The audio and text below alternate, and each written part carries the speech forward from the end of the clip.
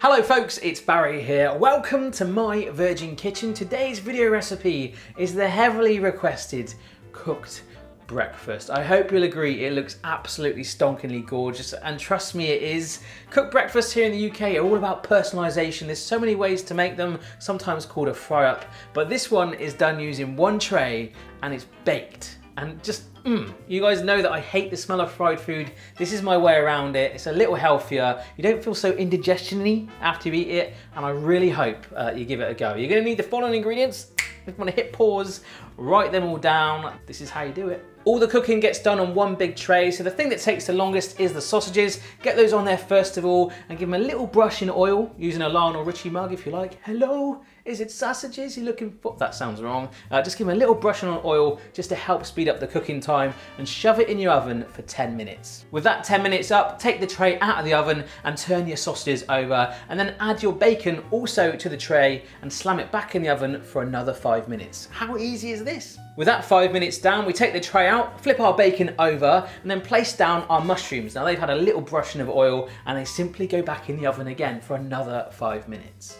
With that step done, we can really fill our tray up. So with my baked beans, I put them into some ramekins. I actually open the tin and just pour them straight in there. 2 little portions like that on the tray. And there's other things like tomatoes, which I halved and sliced, got the little greeny bit out, a little bit of oil and pepper on there, real simple stuff. Placing that on the tray.